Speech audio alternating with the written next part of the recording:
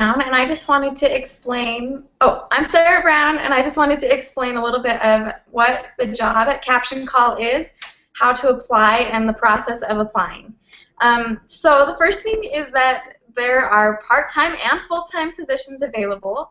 The part-time position starting pay is $11 an hour, and there's a minimum of 15 hours a week. And the cool part is your schedule is a set schedule, so it doesn't change from week to week. You always know when you're going to work, and that way it's really easy to plan in advance for like vacations and things like that. And it's also easier to be able to request time off and things like that. So something awesome too, the full-time position has really great benefits, so that's a plus always. Okay. There's no experience necessary. There's no degree or certificate or anything like that required for the job. You just have to be able to do it. So, another thing, they are really willing to work with your school schedules, and if you have another job maybe, then they can work around that because you pretty much set your own schedule. So that's a really neat thing. Between calls when you're at work, you get to work on homework or browse the internet, or if you do really well on test calls, then you get to watch videos. So there's downtime as well during the day.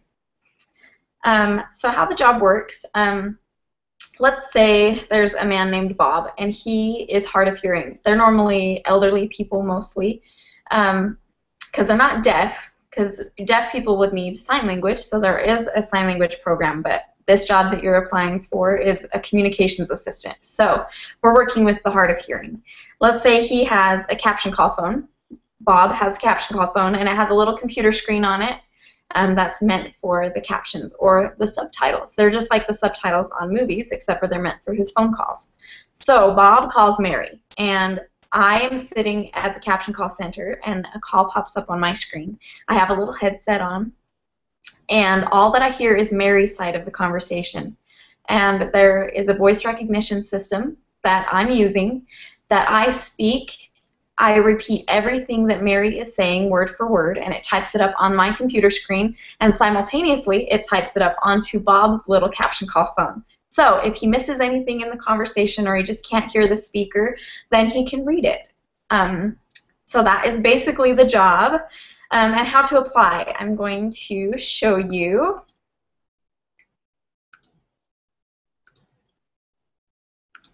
So first of all, you go to CaptionCall.com. It should look like this, and you hover over Careers and go down to Communications Assistant. This is the position that I just described to you. And you get to choose your city. So there's all of these different cities. I live in St. George, so I'm going to pick St. George. Then we'll go here to Apply Online. And because you probably haven't worked for Caption Call before, you're going to need to create a new account. Okay, here is where you fill out all your information. You put your resume, all of that. And this part is super, super important down here because I am the employee that is referring you. So you will want to put Sarah Brown in this box. And you can say employee referral for that. When you're done filling all this out, you're going to click next. And I'm not sure if there's anything else on the next page, but it's really self-explanatory. You can figure it out really easily. So as soon as you have submitted your resume, probably within like a week or two, you'll get either a phone call or an email from a Caption Call employee, and they will want to set up a time for you to interview. So this is something that's a little bit different. With Caption Call, you have to pass 2 tests before you can even get an interview. So I'm going to give you a little cheat here and tell you exactly what the tests are. The first one is a typing test. So the exact website that we have you go to is typingtest.com. And right here it says Start Test. So it's a 1-minute test. It looks exactly like this. You can practice it a million times before you come in if you want to. You need to be able to type 40 words per minute. The test starts as soon as you start typing, and it counts punctuation and capitalization, things like that. And then it deducts your errors. So you need 40 words per minute. The second test is a voice test. So exactly what the job is, they're going to test you on.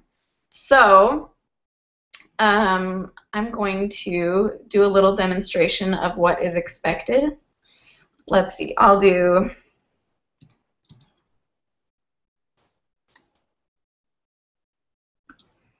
going to do news. This is kind of hard, but you're just going to turn on a news station. You can listen to talk radio in your car or on the computer like I'm going to show you, and you just repeat everything that they say. So I'm going to try and demonstrate it, and hopefully it will come out well on the video.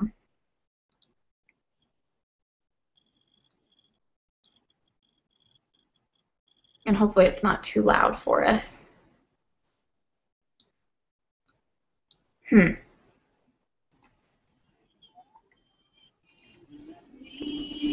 there's a little quick ad. I should have done this before. You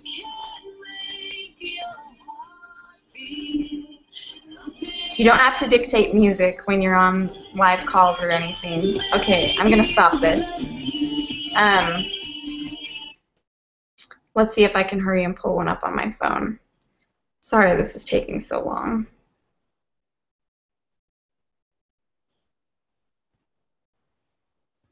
Carrie, I know you love Carrie. We all love Carrie. I know you love Carrie. We all love Carrie, but we can't call Lois Lane anymore because it offends her, period.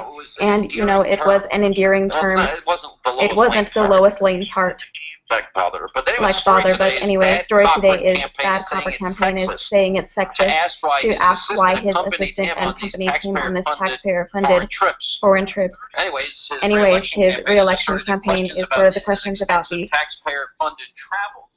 Okay, so that's kind of an example. I know it was like really short and hard to get to, but listen to talk radio and repeat everything that you say, everything that they say.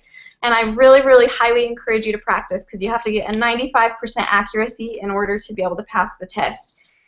So that is basically all that you need to know. Be sure to use me as your reference and apply for CaptionCall. We have tons of positions available right now, and it's the perfect job for a student or a return missionary or really anyone.